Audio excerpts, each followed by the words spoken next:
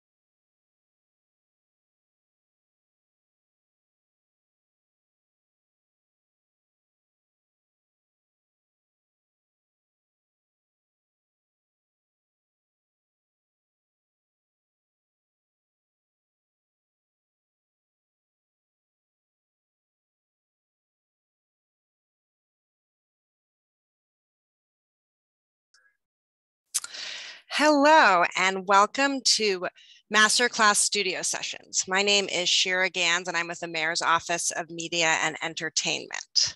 Today's event is put on by our office and the New York chapter of the Recording Academy, and it's part of our New York Music Month initiative, which happens every June. So you can check out classes that happened the past Wednesdays, and there'll be one more coming up the following Wednesday from now. I'll put in the chat the website for the program, and you can check out all the other live and virtual events we're having this month. So without further ado, I will hand it over so you can learn about making a record. Thanks.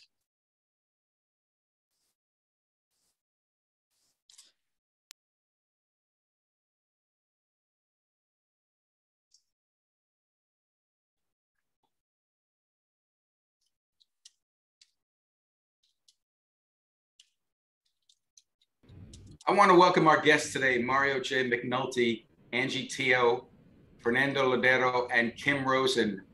Vis-a-vis this GRAMMY Masterclass, I'm hoping that you have a better understanding of the mechanics of making a record. It's important that you know what each person who works on making your music does. As a means of introduction, my name is Joe D'Ambrosio. I am a 14-year board member of the New York chapter of the Grammys. My life's work is managing producers, engineers, mixers, musicians, arrangers, songwriters, composers, and executives in the music business. I established my company, Joe D'Ambrosio Management, 20 years ago this past April. Let's start with the architect of the mechanics of making a record, the producer. Our producer guest is Mario J. McNulty. Mario is originally from Phoenix, Arizona, and currently works out of his studio, Incognito, based in New York City. Over the course of his career, Mario has worked with David Bowie, Prince, Willow Smith, Nine Inch Nails, Laurie Anderson, the B-52s, and Angelique Kidjo. He has a Grammy for Angelique Kidjo's album entitled Gin Gin. One of his career highlights is mixing Willow Smith's big single, Transparent Soul, featuring Travis Barker from her latest album, Lately I Feel Everything. Transparent Soul has been streamed over 200 million times. Mario, welcome. Hi. Please describe your personal approach to producing an album. My approach really depends specifically on each artist. There isn't anything that is really the same for everybody. Everybody is personally attended to, in other words. So in that way, there isn't any kind of particular sound that everybody gets. Every artist, and sometimes the group as well, has really a customized vision for that particular album or project. What challenges have you come up against when putting together the team to produce an album? I'd say the most common challenges now are, I think nowadays, are really timeline. Everybody wants to, take 5 months to record a drum track or something. But now I think the challenges are getting things done efficiently, making sure you hit deadlines, making sure the artist and their group understands that there's a certain amount of time to complete this album, because when you're making an album, it's also, you're mixing sort of art with commerce. So there are things that you have to follow, and you have to kind of keep them on track. When you're making records that you're not recording and or mixing, what's your criteria for finding the right engineer, the right mixer? When that happens, usually it's finding somebody that's I mean, very, very friendly to work with, and somebody that can take a group and make things seamless in a studio. That's what I try to do myself when I'm recording. But certainly working with engineers, you want to make sure that the band and the group that the artist feels comfortable. You want it to be seamless. You don't really want anything to be in the way. You don't want things to take extra time. You just want things to flow. And that makes it good, not only for myself, but for the artist. Everybody feels comfortable, and everybody feels like they can create. Is the studio part of that equation, that you're looking for comfort for the artist? It certainly can be. I mean, there's a lot of times, especially depending on the size of the ensemble and the people involved. I mean, there are times when for example, you have a really large group of people, and the studio can be really critical in that. In that case, you need a certain environment for everybody to sort of have their space. It can also, in the opposite way, if let's say it's one artist, and let's say you're doing a vocal, you're doing something very intimate and personal, that can also be really important, where you're in an environment that feels comfortable and safe for that one person. So it can kind of go both ways, but the studio can be really paramount for that.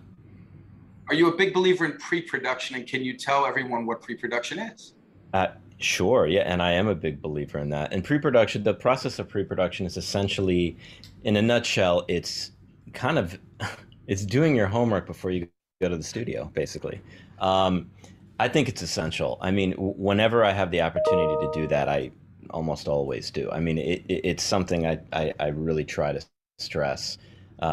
Even a day or two of doing things before you get to the studio and rehearsing songs, going over songs, keys, tempos, all that stuff, that can be so beneficial. It's really almost amazing how much time you can save down the road. I know it's funny, because a lot of groups think, we rehearse all the time, we practice all the time, we're fine. We don't need to go to a rehearsal room, or we don't need to go to a studio to work on these tracks. But the amount of time it saves you is really, down the road, is really pretty incredible. So I'm always a big believer in pre-production. Who do you look to, or who have you looked toward for inspiration? People in your world, not just producers, but musicians. I know you've got a great support group around you. Yeah. I mean, I feel very lucky in that regard, because my biggest artistic inspiration was somebody I ended up working for, David Bowie.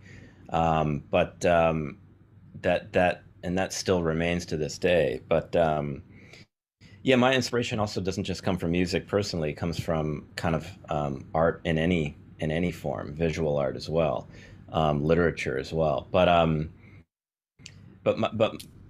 Bowie is an easy name for me. But my other hero in music is Brian Eno too. That's a big one for me. And I've been very lucky to work with some people that, like Prince, for example. That's a big one for me. And I've been fortunate to work with Laurie Anderson, who is not just a musical, but an artistic hero for me. And those are people that are very inspiring. Every single time I'm listening or working with them, it's I feel very, very privileged and lucky. All right, we're going to switch over to Angie now, and we're going to come back to you, Mario. Our engineer guest is Angie Teo. Angie was born in Singapore and currently works at various studios in New York City.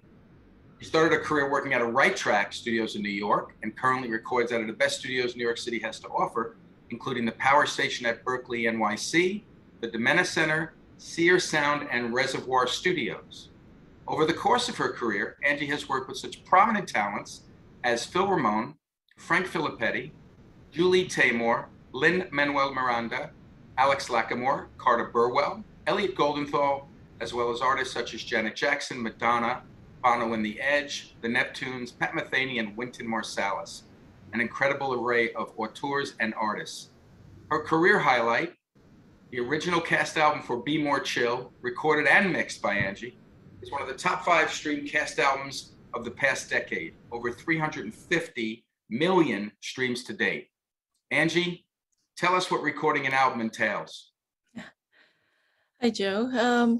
Well, on a really basic level, I'd say that recording an album is it's magic, because I mean, you take something that didn't previously exist, and then you're putting it into a form that you can now hear over and over again, right? I mean, you can argue that music existed on a page with lines and dots, but you can hand it to your friend and have them hold it up to their ear and have them hear what you hear.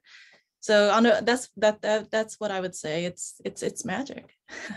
What are some of the first steps you take when you're asked to record a project? Well, hopefully I would be able to have a conversation with the producer, with the artist.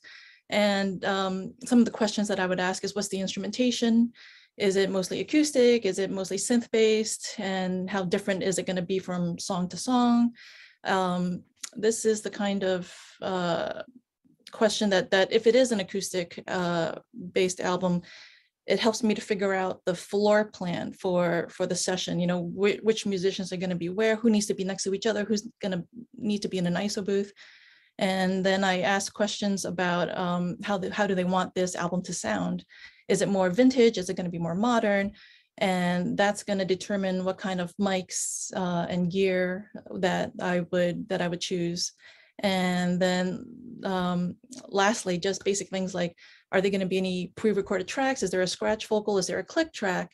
And those kind of questions help me to determine how do I set up my Pro Tools sessions? Do I need to build in overdub tracks? How do I lay out my console? What do the musicians need to hear in their headphones? How vital do you see your role in all of the above? Well, very vital. You know, as the saying goes, garbage in, garbage out. If everything's, you know, crazy distorted, or if the guitar mic gets bumped and it's facing the wrong way, or the piano mics drooped and they're lying on the strings, as you know, as much as technology has advanced and we have all these tools to fix it in the mix, those are the kind of things that you can't really fix. You're in a session, the producer goes out and he's not back, and the band says to you, Angie, let's get going. Points when you have to make decisions when he or she is not in the room. What is your tact? What do you do? Well, it depends. Usually if the band wants to go and the producer's on a phone call or something, then I'm fine with going, because, you know, it'll take them a while, especially if it's at the beginning of the day, and it takes everybody a while to dial in their headphones. And if people haven't played with click before, it usually takes a couple takes for them to get comfortable with that. So the producers are usually fine with us just going ahead and getting a couple takes under our belt. You know, if they have to be out of the room for that, it's fine. And they ask you to make a decision with the producer out of the room. What do you do? I try to be as tactful as possible. And of course, it also depends on which producer we're talking about. You know, generally, if it's like a decision about should I use this snare or this snare, I try to make the best decision. If it's a decision that's holding up the session, and it looks like the producer is going to be away for quite a bit, then I have to make a decision based on previous experience, and also hopefully make a decision where it doesn't box us in. If we do choose the wrong snare, the producer comes back in and says, I hate it, let's go with the other one. You can always go back and do another take, but at least you didn't hold the session up. Talk a little bit about Be More Chill and the amazing success it's had. When you worked on that record, did you know? No, I don't think any of us knew. It played at a theater in Jersey, and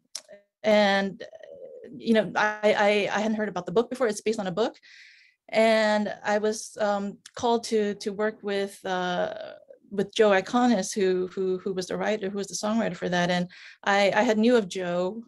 He was very active in the theater scene for a while. And I was excited to work with him. And, I did a little bit of homework, like listen to his previous albums, previous releases, and, showed up on the day, and everybody was super excited and super into it. And I immediately, it was one of those things where within the first 5 minutes of hitting record, I was like, wow, this is something special. And that's only happened, that's happened a few handful of times. The other time that it happened was when I was an assistant engineer for the original cast album of In the Heights. Wow. It was just like, you're doing something and you're looking at levels and you're doing this and that. And then like, you just get caught off guard by the music. And it's just like, wow, this is something really special. And so it was also, I believe, the first album that, if I remember correctly, that I was able to record and mix all the way through. So it was a really big deal for me, and I really wanted to do a great job. And Joe and Charlie Rosen, who was the orchestrator, really gave me the space to like do my thing, before we reviewed mixes. And I really appreciated that, and had a great time working with those guys. We put it out, and didn't think much of it. And every time I would go back to the record label for something, they would mention, oh, by the way, have you looked at the statistics for Be More Chill? And I said, no. And they're like, it's actually, it's doing pretty well for something that like had no marketing and that was playing at some theater out in New Jersey. And, a year passes by and they're like, did you see, have you seen, like, it's continuing to climb. And then 2 years in, it really started to take off, and I couldn't believe it. And I think at a certain point, it went officially viral. You had kids in high school and college making these hand-drawn animation to the songs.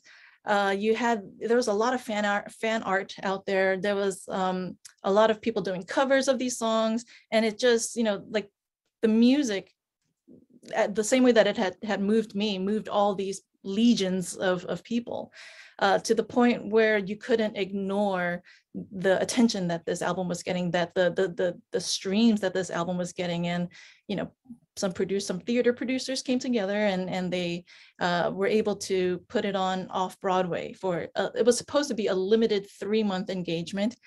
And within the first couple of weeks, ticket sales were sold out, and unsurprisingly, it actually did make it to Broadway. So this was the first time that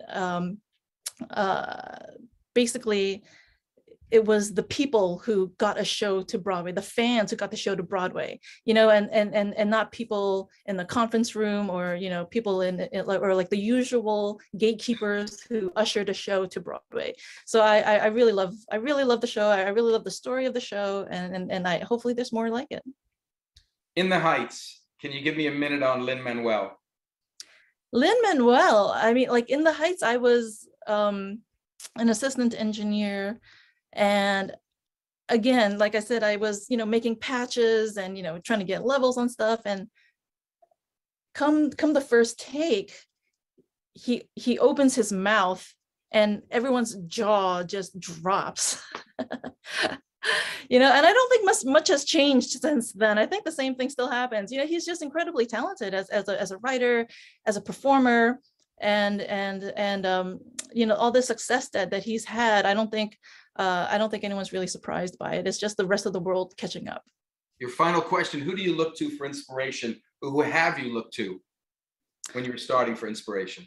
Well, as when I first started at the studio as an intern, it would be the senior assistant engineers, you know, because whenever I was in the back of the room watching these guys, they always seem to be like 2-3 steps ahead of the client. You know, it's like before people even ask for something, they have it ready to go. And so I was always in awe of that. And you know, back then, as I learned, as I do still now, is that it's the assistant engineers who are actually controlling the pace of the session. So be nice to your assistant engineers.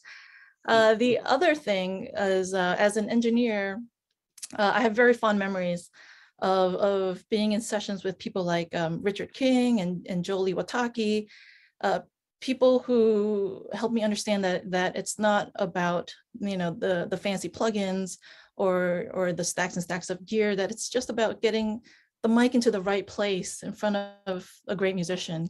And you know, just a lot of things that I learned also just from watching them in terms of how they interacted with producers, with musicians, and how they communicated.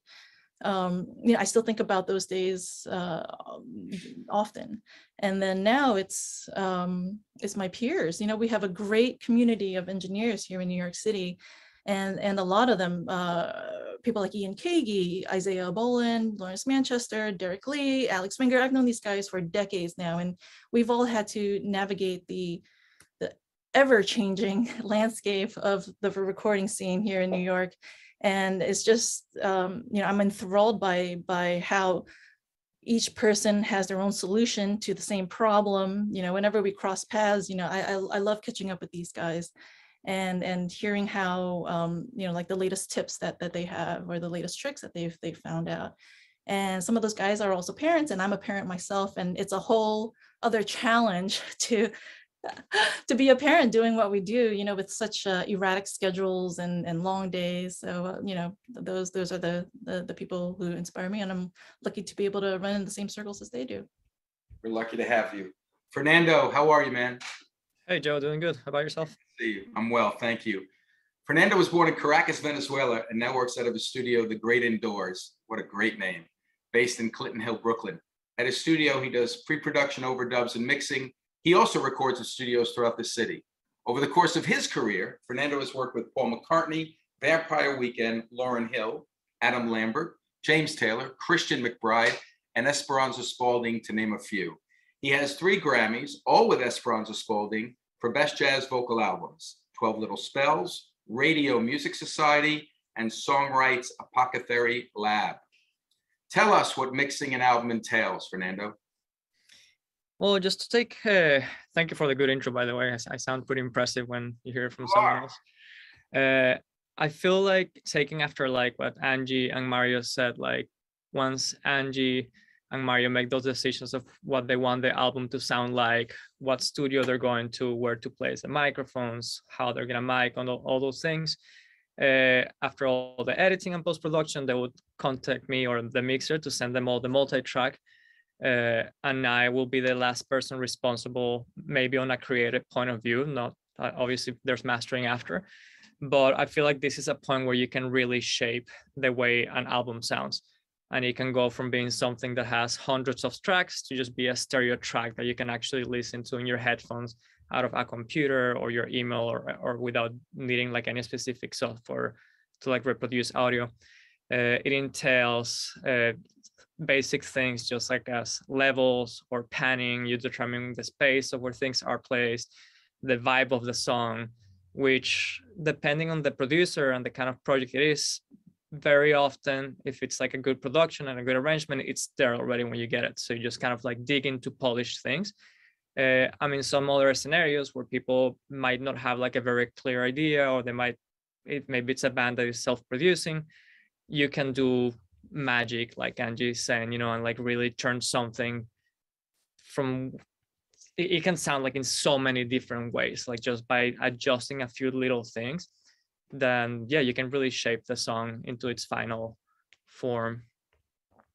And you speak to an artist and producer to get an idea of their vision so you can make it come true in the mix? Yeah, absolutely. Even before I accept that project or before I get hired to do a project, there's several conversations involved with producers, artists, and labels. Because at the end, all of this is subjective, right? The fact that I think something sounds amazing, someone else might think it sounds horrible. It's just not, I'm not always going to be the right person for every project. No one is going to be the right person for a project. So you always have to make sure that you're on the same page as far as what you're hearing for the songs and for the final product. And yeah, you have lots of conversations. I usually talk to them about what have they been listening to lately, what inspired them to make this album, any sort of like reference, like sonically. I even ask for like, if you were to listen to your song in a movie scene, what would that movie scene be like? Because it just helps create all these emotions. At the end, that's what we're trying to do, create an emotion for the people that are listening to the music to connect to, right? Does the artist and or the producer ever come to your studio to listen, or is everything sent digitally today, emailed? It really depends. I have people that like to come. Most of the time, though, it's just me mixing by myself, at least the first pass of the song, and then I will send a mix so they can take some notes and decide what kind of changes they would like to make. And at that point, sometimes they come to my studio, or sometimes we listen live through listen to like a plugin that you can send them so they can listen live to what I'm doing. We can make the changes together. Sometimes it's just like the artists or producers emailing me back saying it's like, hey, we want to change these things, and you just do a back and forth. But at that stage of the process, I usually like having someone either listening online or here, because I just feel things move faster. And at the end, like I feel that way they feel more involved in the process. And that's always a good thing. You want the artist to like feel like he's involved in all this, like it's not someone else who's making these decisions for them.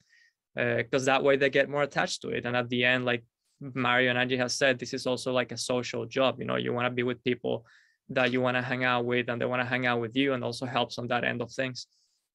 Okay. As you get the files in, is there a great discrepancy between a great recording, or do you get things recorded so well and things recorded, you're wondering, did they really use an engineer to record this? Does it vary? Oh yeah, absolutely. To great to awful. Yes, absolutely. Sometimes sometimes I'm a mixing engineer, and sometimes I'm a magician or a failed magician, because there's only so much you can do. Like there's the technology has advanced so much, and there's really incredible things that we can do nowadays. But at the end of the day, you can only push things so far. And it always comes down to like their song, if it's a bad song or a bad production, there's only so much that you can do. Like I can try to make a song sound interesting by adding all these effects and trying to create all this stuff. But I mean, at that point, you're becoming kind of like an additional producer, and there's only so much that you can do, right? Is part of being a magician, the band coming to you and say, we really don't understand what you're doing with the mix, and you've got it, it sounds good. How do you personally communicate that with them, rather than just say, I'm going to walk away, which is really the last thing you want to do as a magician? How do you do that personally? How do you tell me, the artist, I don't think I'm hearing it, and it sounds good? What's your tact? What's your take? Well, I think it's very tough. Like, I feel like you can't, I just can't tell an artist, no, you're wrong. Because at the end, this is their album, Hopefully they're the people who are going to be playing these songs live for the rest of their lives in front of millions of people. And that people are going to be listening to this song nonstop, You can always make suggestions. So you can start from a point, like at least I would be like, okay, so what is it about this that is not working about it, about the song for you, and then you can try to like explain them in a way without being condescending, just be like, okay, just to understand, this is kind of like where I'm going, this is what I was thinking. And I feel like very often once you're having the conversation, you can start seeing each other's perspective, and you can start understanding a little bit better both sides of the argument, but at the end, that's part of like being a mixer. Like you're always going to have someone to tell you, no, this sucks, I want to do it this other way. And then you might feel like it's not the right thing, but you have a label and a producer and an artist to make happy. Have you ever walked away where the artist is just too thick-headed and they just can't see what you're doing, even though you believe it and you're right? How do you do that? Have you done it before? I've done it only a couple of times. it's never been an easy decision. One of them, I just simply told the artist, like, like, I understand what you're trying to do. To be completely honest, just not what I'm hearing it. And I think that means that I'm not the right person for this project. I think you should try to find someone else.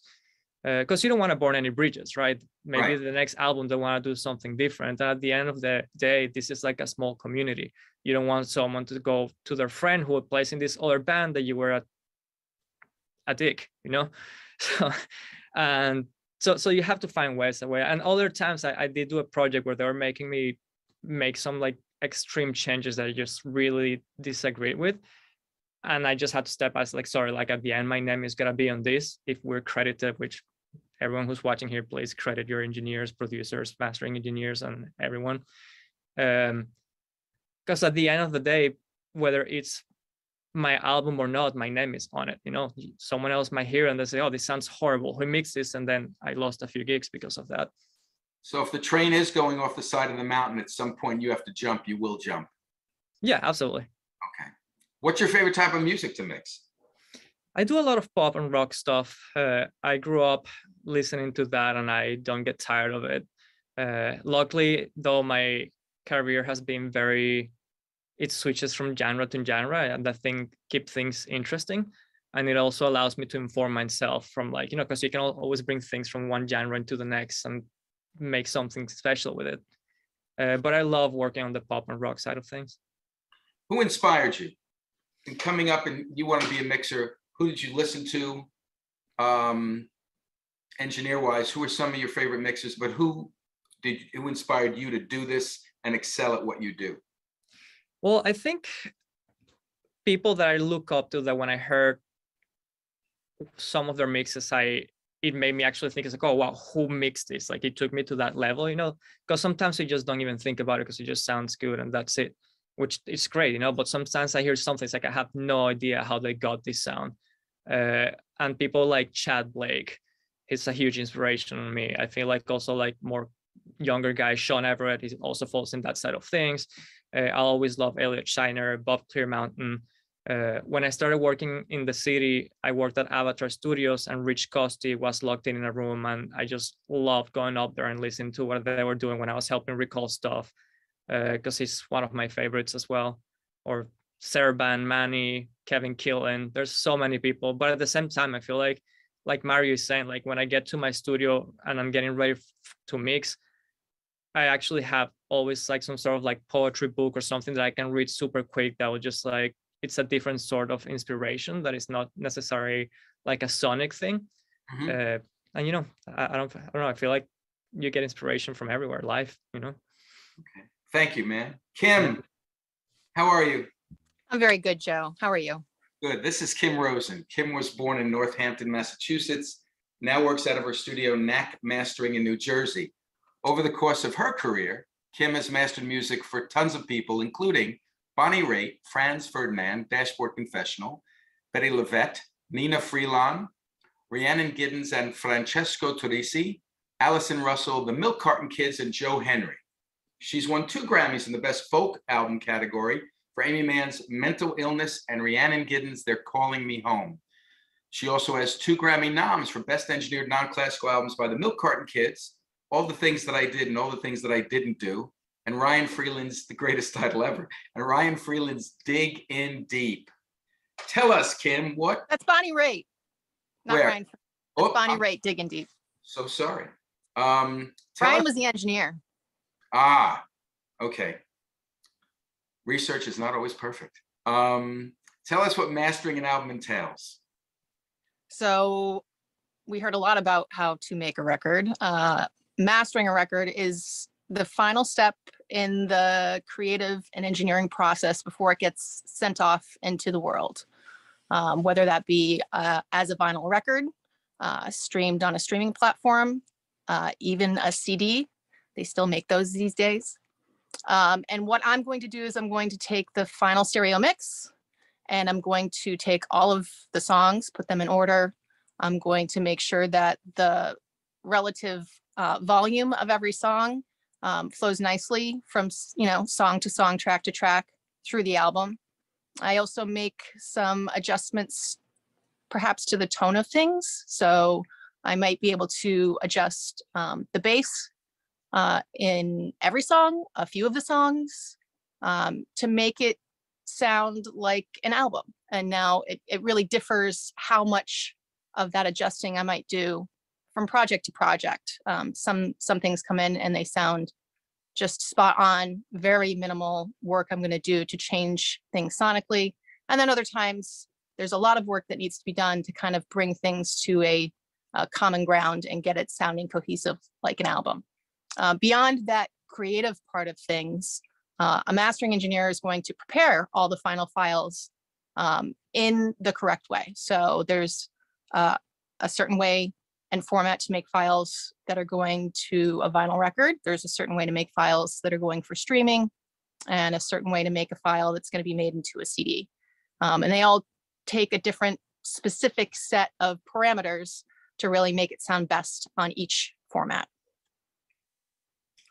I get questions from managers a lot.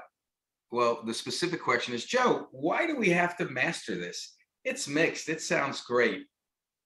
And I get a little angry, and then I say, well, you answer it, Kim.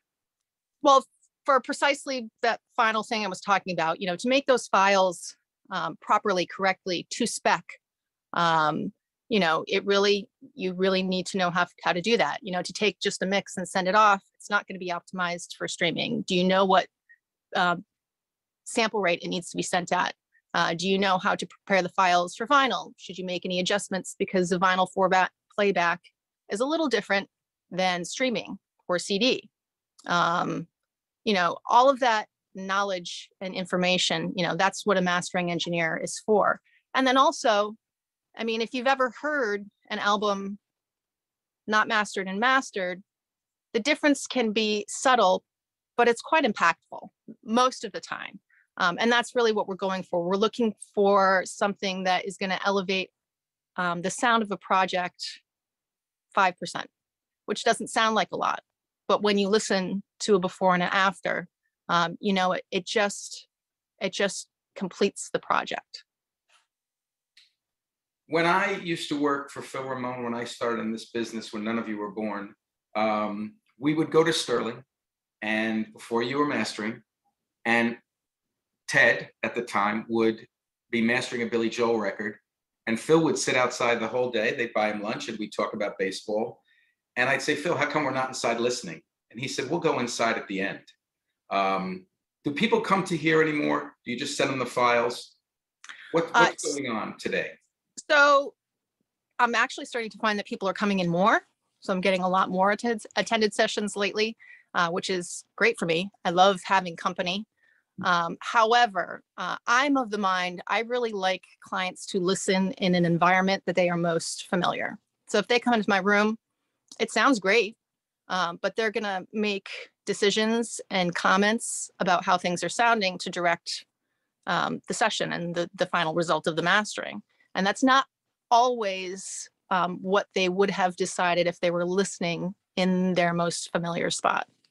So I find that, as far as being effective, that's not always the case, but it sure is fun to come in and see the gear and listen, on the big fancy speakers where it sounds, really fabulous in this room. So the experience is great and it's nice to socialize, but in terms of being efficient, not always necessarily. So yeah, I do a lot of sending stuff through FTP, sending it for people to review, sending final files. Prior to the internet days, everything was sent snail mail. We were FedExing 15, 20 packages a day on the regular, and then waiting, lots of waiting. Not anymore. Comments from people who do come or not, do they range from sane to insane? Well, I would say the most sane and the most regular would be, adjustments to volume. People a lot of times want things louder, which is a very typical thing to hear. It gets really tricky because people will compare a mastered WAV file to something they're listening to streaming, which has been normalized and adjusted in different ways that we haven't, that we can't control. So, it's people just,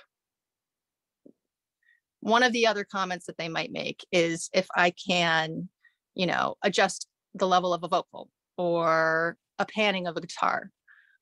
So a lot of times a little bit of inexperience leads people to believe that I can do more than I can.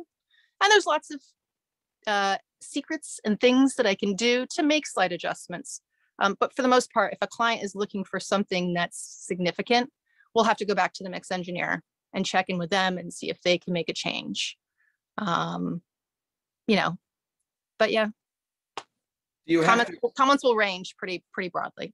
Okay. Do you have to explain to the artist, not probably to the producer, that as it leaves your place, NAC, in the best possible sounding format it can, when it goes to DSPs, they're going to compress it, i.e. it sounds a bit different than when it leaves your room?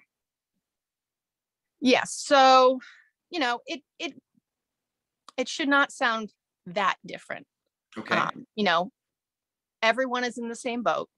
Every single artist, engineer, everyone is preparing their files and their songs and their album in the best way they can, and then sending it off, and everybody's listening to it and for the most part enjoying it. You know, that's just, I don't think that there's anything that's so terrible that's happening once it gets out there. Okay. That's not what I've heard, but I trust you more than I trust who told me that. Any favorite type of music to master? I have a pretty eclectic taste in music. So I love listening to a lot of different things. However, because I have really great working relationships with engineers that have a tendency to stay in a certain wheelhouse, I find myself kind of in that same wheelhouse. So a lot of Americana, a lot of folk, a lot of blues, singer-songwriter stuff. But really, I cut my teeth and I came up mastering a lot of hardcore, a lot of metal. So, you know, my range is quite broad. And because of my taste in music, I really find it easy to connect to whatever genre that I'm presented with, and really doing it justice to the best of my ability. Okay. Who did you look for inspiration when you were coming up? So when I started my mastering career, you know, one of those easy things is turning over an album. At the time, it was CDs. This was pre-streaming, so it was pretty easy to figure out who worked on something that you liked. A lot of the albums that I would turn over would be Greg Calby, George Marino, Ted Jensen, Bob Ludwig, you know, and I don't know that made me seek out more of their work. I would always just kind of keep a tally of things that I really liked, and I would find the same names over and over again. You know, as I have worked and come up in my career, I've met a lot of just fantastic engineers that have become good friends, both near and far. And I think that it's a really something that a lot of people are, I think Angie mentioned in this, you know, it's really about having a good community. You know, it makes all the difference. So whether it's people that you're working with, people that you can talk about what's going on in your work life, your challenges, things that are going on that are kind of stressing you out, you know, it's really important. So whereas in the beginning of my career, I was looking and inspired by these other engineers, you know, I'm at a point where I'm looking around me and my peers and my good friends, you know, they're who inspire me now. You know, also really, truly getting back to see live music. That was really, really an important and impactful part of this past year. You know, the 2 years since COVID started, it was hard for artists, touring musicians, but getting back to see live shows was just fantastic. You know, you see that show, you sit in that room with all the other fans, you feel that energy. You know, that's when I'm working. and I'm working on mastering something, I'm looking to bring that experience, that impact, that energy that you feel from a live show to what someone feels when they listen to a final master. Fanboy question. I don't see many live albums anymore. Have you done any? And if so, any unique challenges from a studio album? I did master a live album last year for Death Cab for Cutie. It is yet to be fully released. It was released for one day for 24 hours, and all the proceeds went to some benefit, which was pretty cool. Mm-hmm. But they said they're gonna release it, full release soon.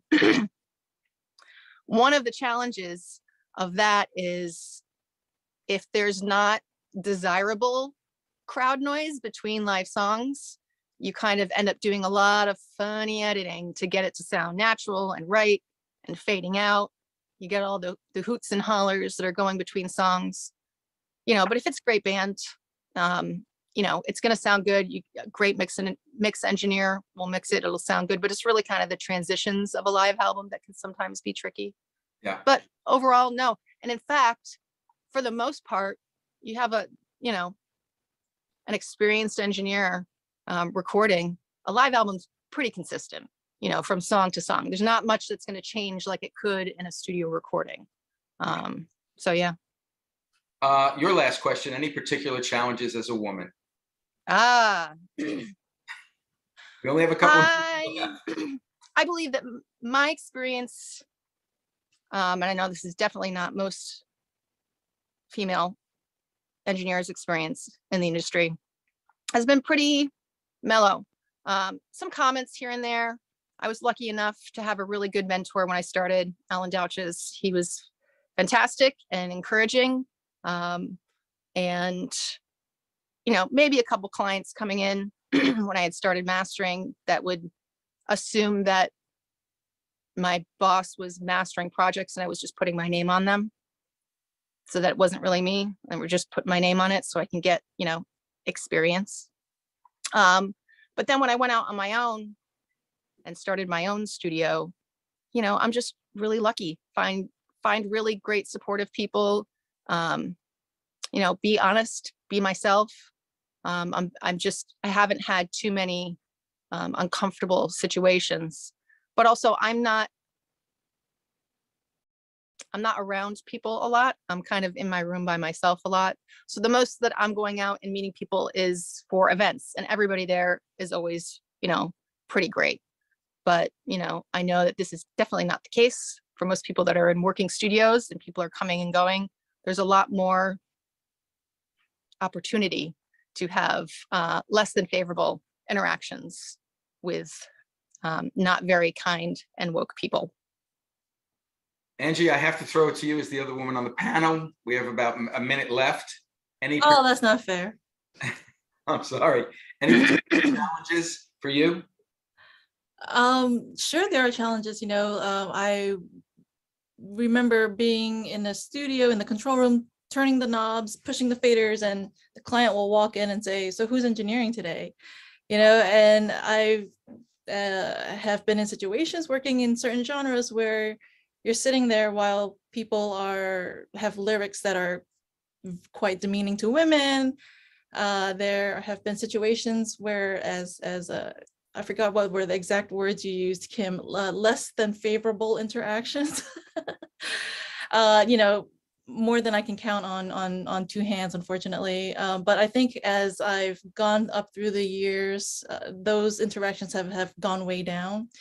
And I think that's that has to do, hopefully, you know, when people get into the room and they know that I'm not just there because nobody else was available, that, you know, that I can actually do what I said I was going to do and produce results that their stereotypes and prejudices will fade away. Thank you. Thank you all for participating. I think that's all the time we have. I really appreciate you guys jumping on. And thank you all so very much. It's great to see everyone. Likewise. Thank you, Joe. Thank you. Thank you, Joe. Thank you all. Bye-bye.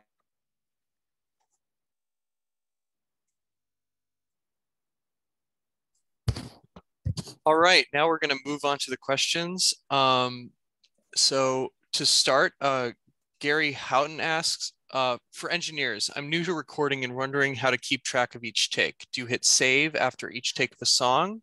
How do you label each one so you can find a specific take later? I'm thinking what would make you pick like the best take of a song?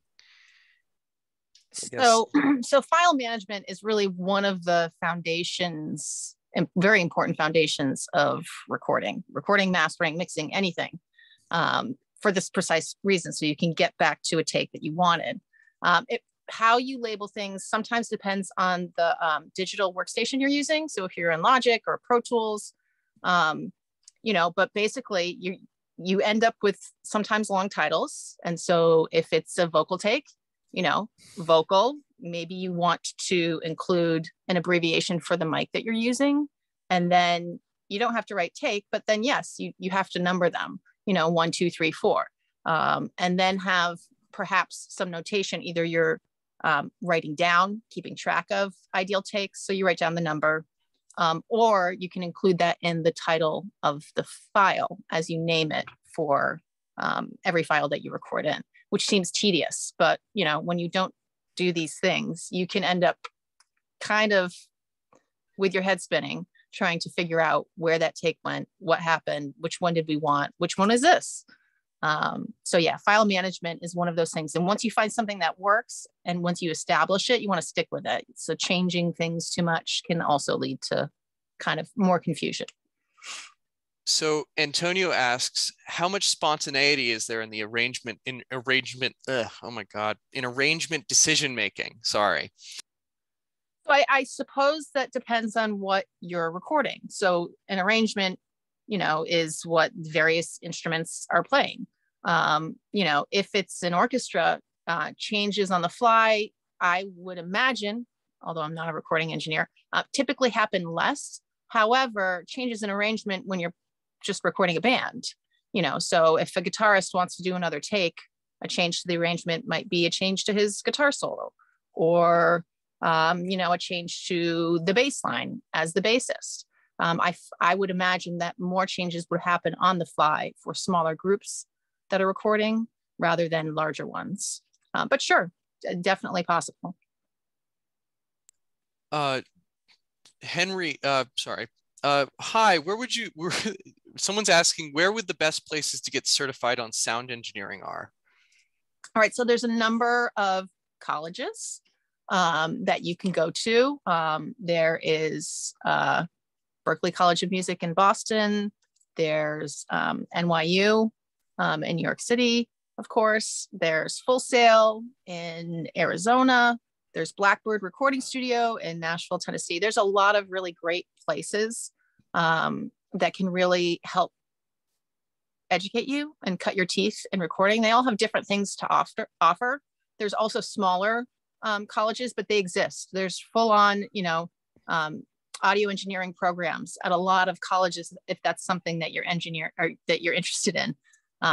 It might be a 2-year program. It might be a 1-year program. It might be a full 4-year program where you can, double major and get another degree while you're studying for audio engineering. But that's a great place to start, but not necessary. The whole idea of learning about audio engineering at a school is kind of a newer thing, because previously it was done. You would do some recording at home with a home tape recorder, and then you would hang around a recording studio long enough, sweep the floors, take out the garbage, and then just start assisting and learning while you work. And that was a very traditional, typical way of learning. And that's how I learned. I did not go to an audio school.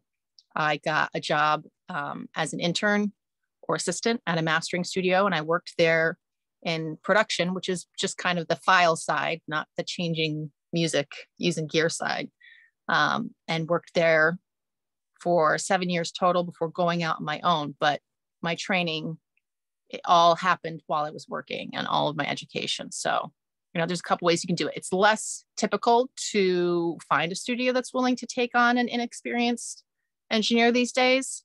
So you really just have to decide, if you want that school education, or if you want to figure stuff out on your own and you're kind of a go-getter, and maybe you can teach yourself enough that you could find an opportunity at a studio. What is the most important thing to get right when mastering?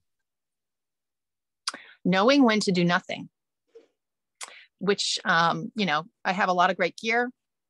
It can do lots of wonderful things, but it doesn't mean that I need to use all of my gear on every session. It doesn't mean that I need to turn all the knobs and use all the things. So yeah, one of the things to get right is knowing when a recording sounds fantastic and it really needs minimal work. The other more technical part of that, I would say, is low end. So all the bass frequencies that can really, in my mind, make or break how something sounds. Too much low end and it just swallows up the rest of the track, and you can't really focus on anything else because the low end is just so loud, which I find typical of a lot of modern releases. But yeah, and also if there's too little low end, you know, you kind of lose the groove and the impact of the sound of a recording. But that's my 2 cents. So when you're tracking vocals in real time, how do you know what takes are good? You don't. You let the vocal keep going on until the song is over or the singer stops in the middle of singing, and you just record every take. And then sometimes if you've done a vocal take multiple times, you'll go in and you'll comp the vocal, which means that you're going to take all of the takes. So let's say there's 10 takes. You go through and you listen to each one and you find the best part of each take and you edit them together for the perfect take. You know, of course, some vocalists can absolutely nail it in one take, and then you find that take and you keep it. But other vocalists that are really striving for, you know, perfection or very meticulous, they might end up comping their vocal to get that take from multiple takes. What made you decide to pursue a mastering career? So I was always very, very interested in music, huge part of my life. A lot of dance lessons growing up. I was very much into musicals, performing of any kind. And I was really unsure of what I wanted to do in my college years. I did 1 year of community college and just kept feeling the strongest about music. And lo and behold, I had someone say their friend was looking for an assistant at their mastering studio. I had no experience. I went and I met this mastering engineer, interviewed with him, and he said, yeah, I'd love to hire you. So it was kind of just an opportunity that came my way. I knew nothing about engineering at all, never mind mastering. And all of the education that happened while working in that studio was fantastic. The mastering engineer also had space in his mastering studio that was for recording, tracking, and mixing. And he had an engineer that would come in at night and track. And so I took some time assisting him as well to see if maybe I was interested in recording. I decided I wasn't.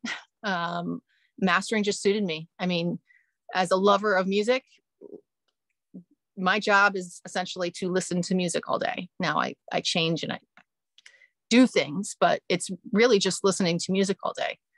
And I can't imagine a better job than that. So I feel very lucky that the opportunity came my way, but it was not a decision. And that's one of the reasons why it feels kind of magical and special.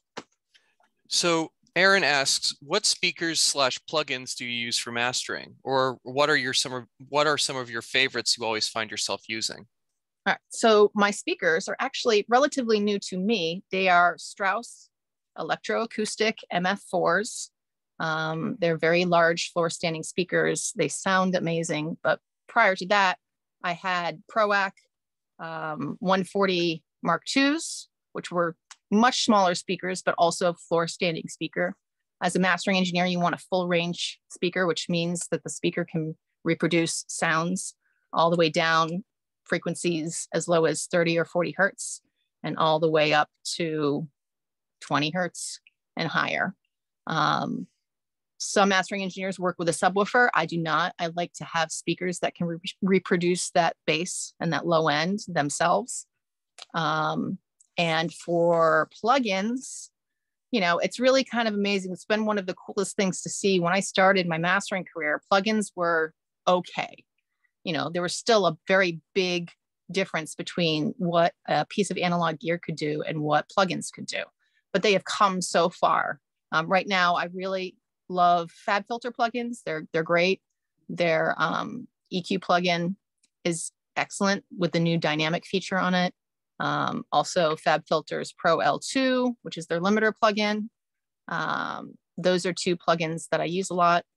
And I'm still holding on to some older plugins. TC Electronic has a really great brick wall limiter, and I'm still using that as well. But I use kind of a hybrid model. A lot of what I do is in the analog domain, and then the final limiting and some additional EQ processing is done with plugins. So I'm using plugins, but not too many. So this will be the final question. Noshir asks, what does an optimal experience look like for a mastering engineer when everything else is done right? What are you looking for in a project that makes you optimistic right off the bat? One of the greatest things when I get mixes and I listen to them and everything sounds balanced. So the low end sounds perfectly balanced, not too loud, not too quiet. The stereo imaging is open and detailed. There is not a lot of compression in the mix. So the song itself is dynamic. That is really just the most optimized mix to me. Now, you know, that's great for Americana music and folk music and singer-songwriter music, but that's not something that you would expect from, say, rock. So rock things come in, they do tend to be more compressed. So, you know, I guess what a great experience would be, it could differ from genre to genre. So getting in a great rock and roll mix would be a little bit more compression, but still dynamics working within the song. And when I say dynamics, I mean like you can feel the song like move. You can feel a little bit of space in between the instruments. Everything doesn't feel like it's all shoved up to the ceiling and pushed up there, and it's just loud and abrasive. So no matter the genre, I'm always looking for some kind of dynamics within the mix. And I guess that would be the optimal thing to look for and be happy for. Wonderful. Well, thanks everyone for coming. I hope to see you next week at the next masterclass. That's all. Thanks so much. Everyone.